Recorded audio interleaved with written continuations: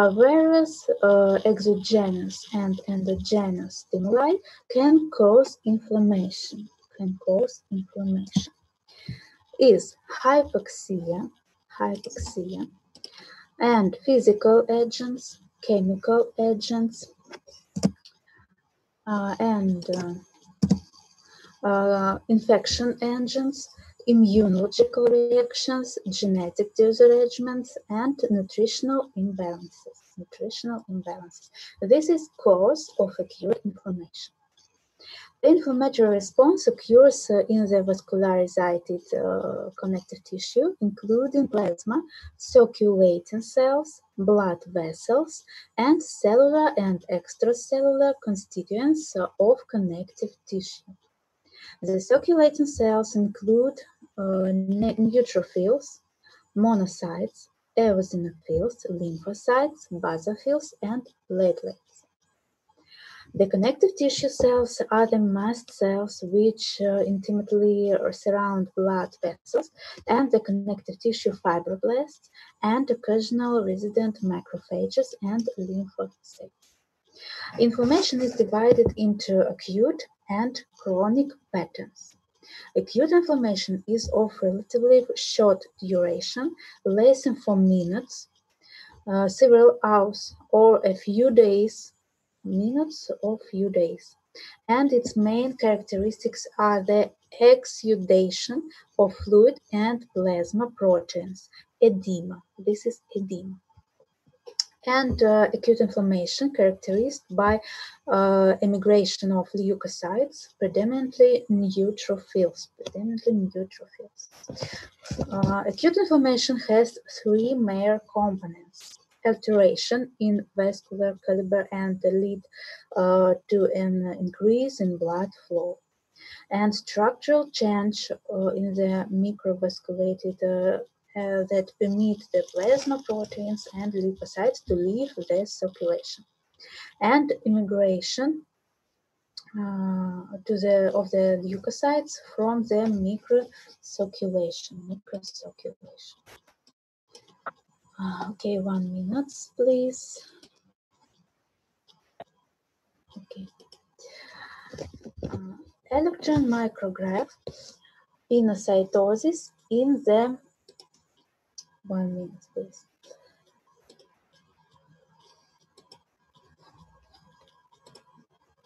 Pinocytosis in the endothelial cell in acute inflammation. The endothelial cell cytoplasm contains pinotic vesicles. This is pinotic vesicles. This is the main vesicles number. The uptake of soluble small macromolecules in called pinocytosis.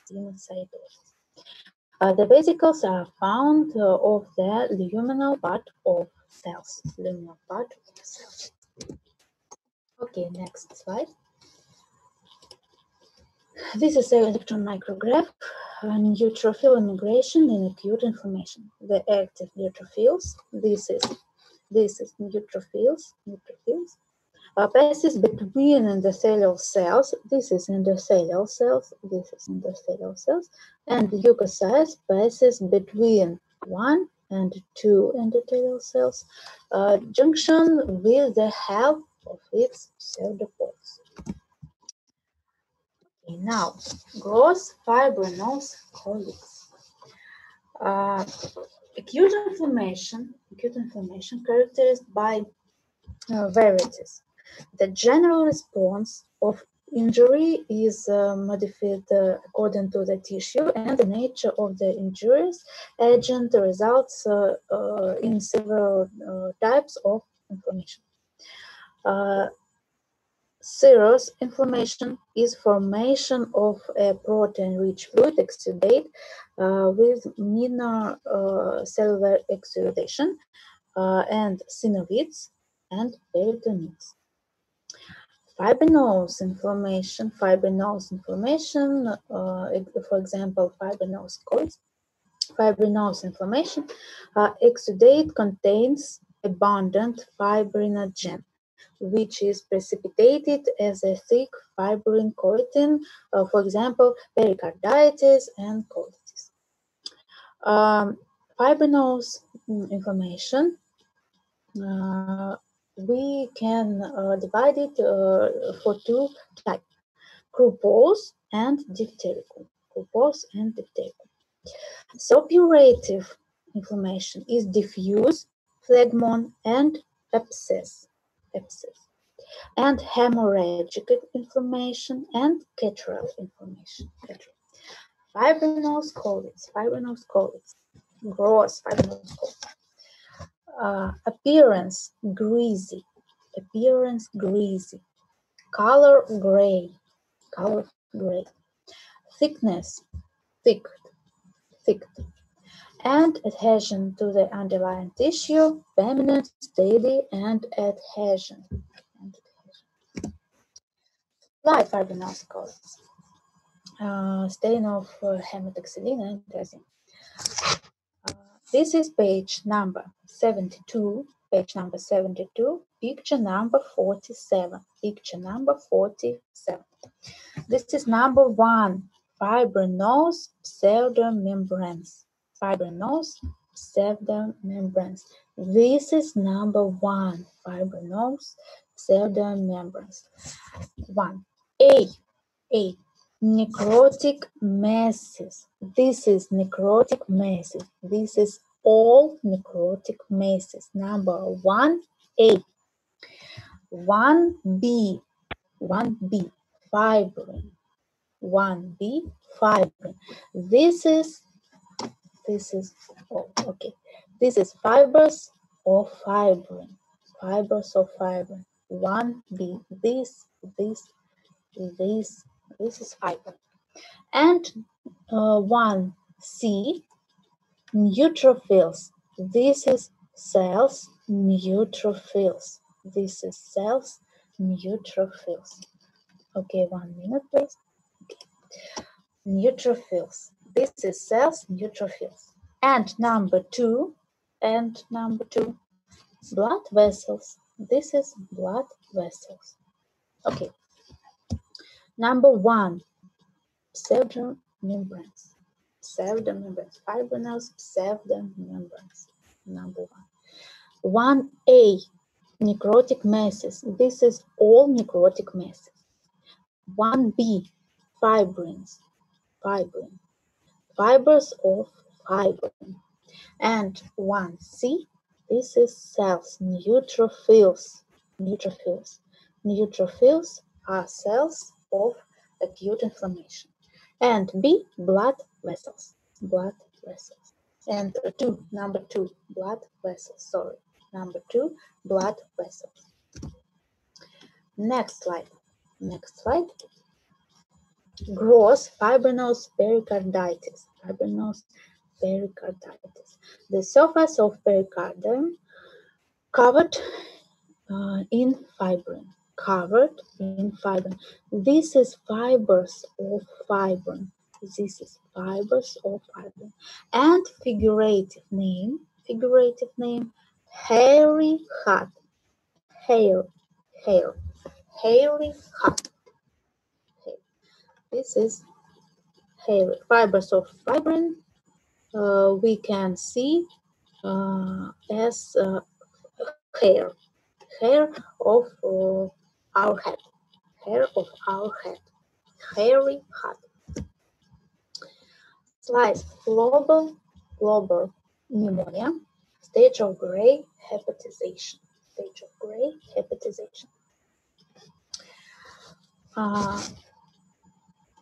Page number 73. Picture number 48. Number one. Fibrinous exudate in lumen of alveoli.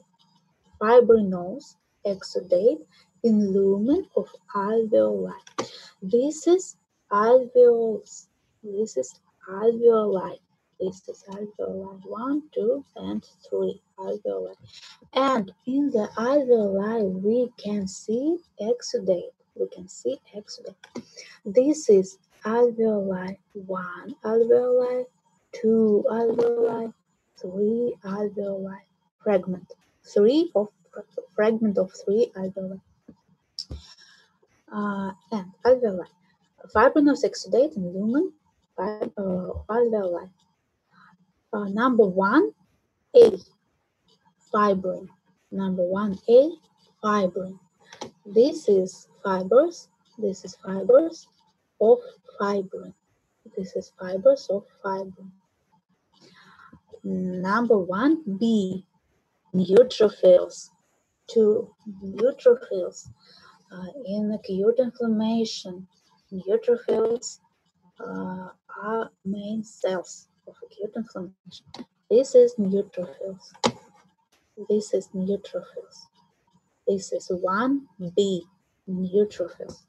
And 1C, macrophages.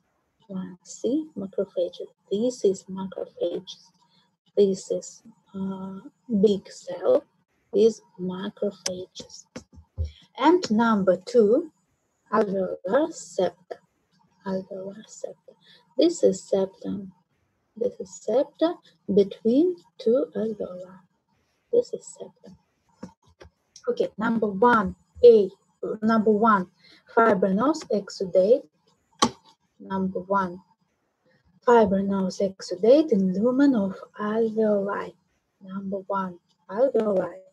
1 alveoli, 2, 3. 1A, fibrin. Fibers of fibrin. This is fibers of fibrin. 1B, neutrophils. These cells, neutrophils. And 1C, macrophages. This is big cells of macrophages. And number 2, alveolar septa. Septa between 2 alveoli. Okay, next. Pyogenic leptomeningitis. Okay, color green, yellowish. This is focus. This is focus. Green, yellowish color. And thickness, mass. Thickness.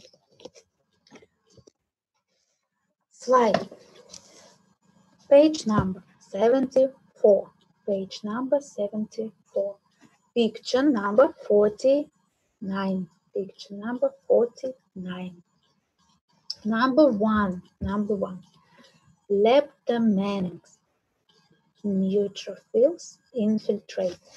This is neutrophils infiltrate in the leptomeninx. This is neutrophils. Neutrophils is main cells of acute inflammation. Neutrophils are main cells of acute inflammation. Number 1, leptomeninx, and neutrophils infiltrate. Number 2, tissue lysis. Number 2, tissue lysis. Number 2, tissue lysis. This is all tissue lysis. Neutrophils causes of tissue lysis by cytokines. Tissue lysis. Number 3, exudate in subarachnoid space. Number 3, this is exudate of acute inflammation. We can see in the subarachnoid spaces. This is number 3. And number 4, this is tissue of brain. And number 4, tissue brain edema. This is neurons. This is neurons. This is tissue brain and brain edema. Okay, number 1, leptomeninx neutrophil infiltration. Number 2, tissue lysis. Number 3, exudate in subarachnoid space. Number 3, exudate of subarachnoid space. And number 4, brain edema.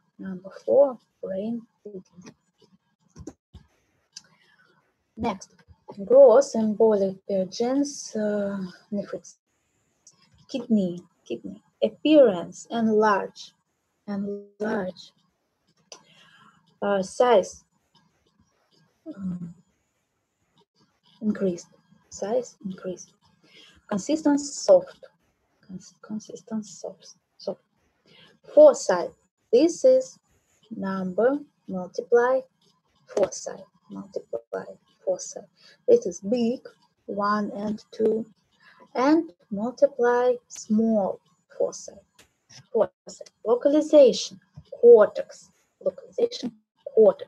maybe in the medulla, maybe. Now we can see localization of foci in the cortex. Number multiply. Size 1 to 3 millimeters. 1 to 3 millimeters. Multiply 1 to 3 millimeters. Maybe to the 2 centimeters. Yes, maybe 2 centimeters. But we can see multiply size 1 to 3 millimeters. Color yellowish. This is exudate, consists of neutrophils, and we can see color yellowish color. Shape round. Slide. Page number 75. Picture number 50. Number one. Neutrophil infiltration. This is abscess. This is abscess, and this abscess. Abscess consists of neutrophils, and it is neutrophils infiltration. This is neutrophil cells. Number two, microbial embolus. This is microbial embolus. Number two. Number three, tissue lysis. This is tissue lysis. Neutrophils caused tissue lysis by cytokines. Tissue lysis. And number four, perifocal inflammation. This is perifocal inflammation. This is foresight, and perifocal inflammation. Okay, number one, neutrophils infiltration. This is neutrophils infiltration, number one. Number two, microbial embolus. This is microbial embolus. Number three, tissue lysis. This is tissue lysis. And number four, perifocal inflammation. Perifocal inflammation. This is, I forget. This is tissue of kidney, and perifocal inflammation. This is a slide. In the slide, we can see perifocal inflammation. This is focal abscess, and this is perifocal inflammation. And gross catarrhal gastritis,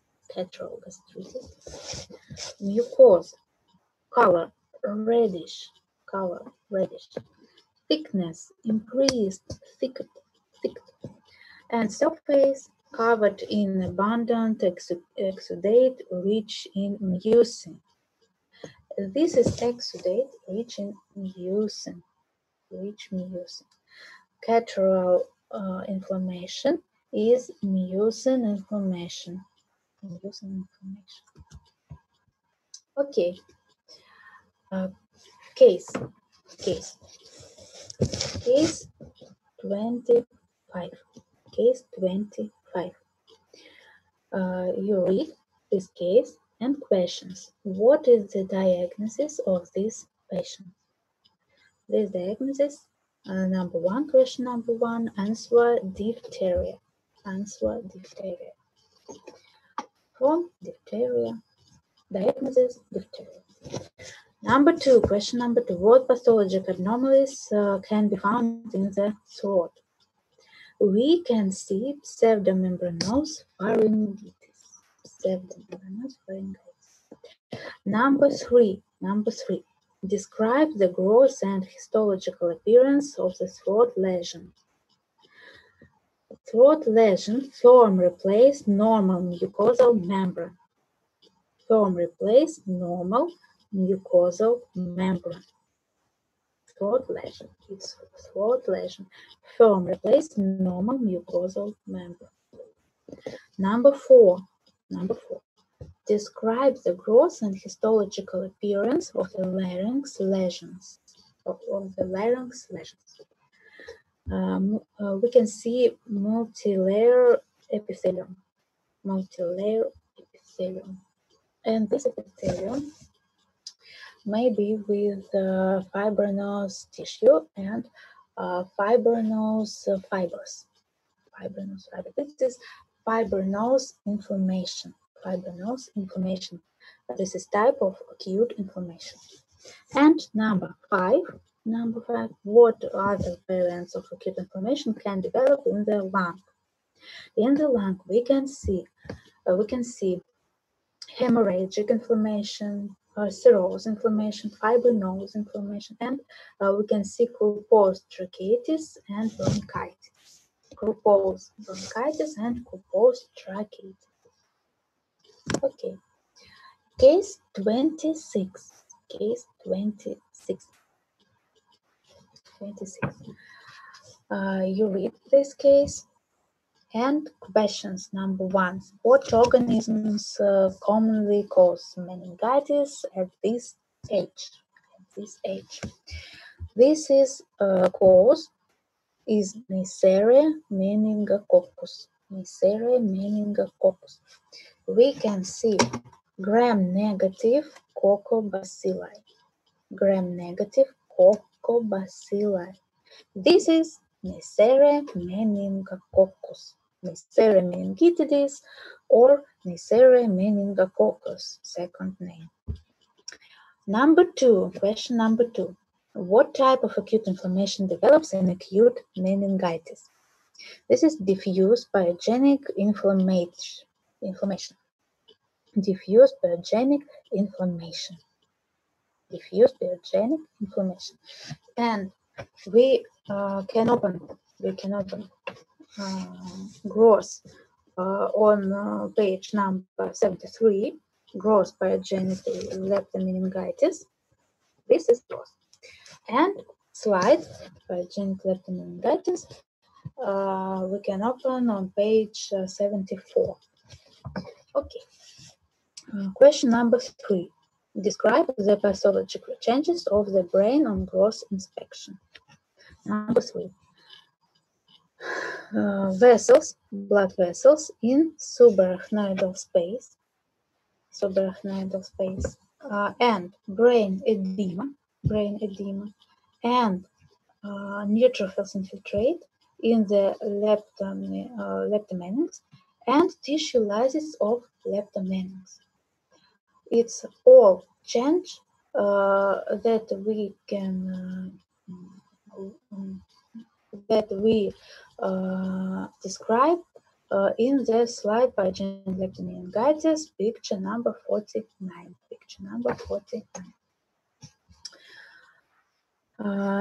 Next question. What is the characteristic histological appearance of meningeal lesion?